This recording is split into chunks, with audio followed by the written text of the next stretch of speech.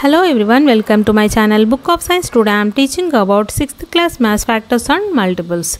In this class we will discuss about HCF. HCF means highest common factor. These are three methods. First one common factor method, second one prime factor method, third one division method. First of all, in this class we will learn about common factor method. This is the very easy method.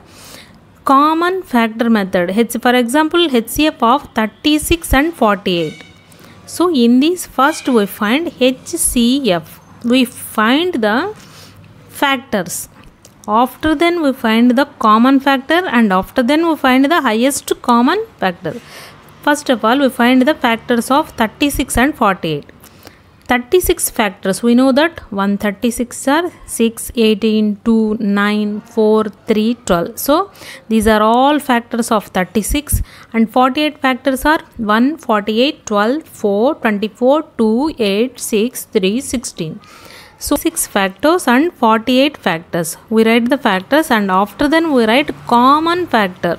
So in these numbers, common factor 1, 12, 6, 2, 4, 3. So 1, 2, 3, 4, 6, 12 are the common factors. After then we write highest common factor. In this common factor, what is the highest number? 12. So answer is HCF equal to 12. So this is the very simple trick. HCF means first of all we write the factors of the numbers. After then we write the common factor. Here in these factors, common factors.